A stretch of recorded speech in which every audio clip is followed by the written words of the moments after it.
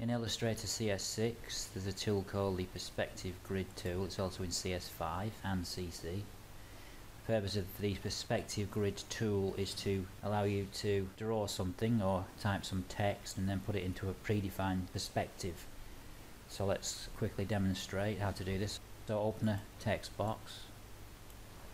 I'm going to open two text boxes.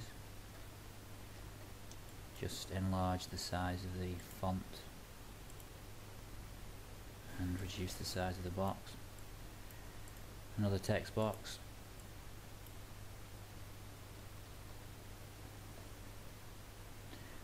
Okay, so that's two text boxes. Let's just reduce that down as well. Now we click on the Perspective Grid tool, which is about halfway down the toolbox, and up comes a orange and blue and green grid. It can look scary at first if this comes up. If you accidentally click it incidentally, go on View, Perspective Grid, and then Hide Grid, and it'll disappear. So with the grid up, I want to move the "this is" part of the text, this blue side, and the text word to the orange side, and both will appear in perspective. You can actually adjust the perspective by clicking and dragging on these white handles, these white circles. You can stretch it, move it to the left. You can even click and drag on these handles at the bottom. That will spread the sides out one way or the other. And this handle here will stretch it up and down from the ground.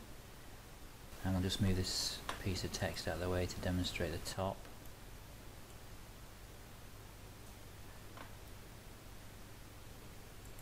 You can stretch the top up and down as well.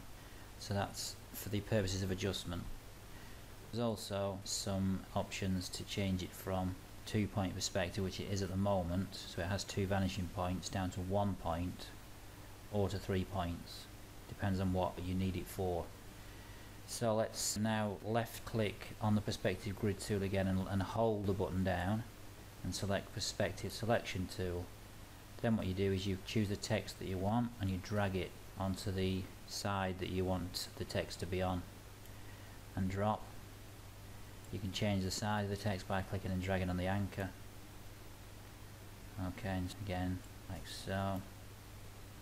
Now if I want to use a different side, such as this right hand side, we go up to this icon here at the top left and we click on that side using the Perspective Selection tool.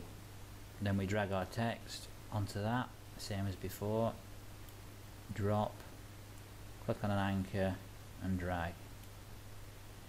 So that is the Perspective tool in Illustrator.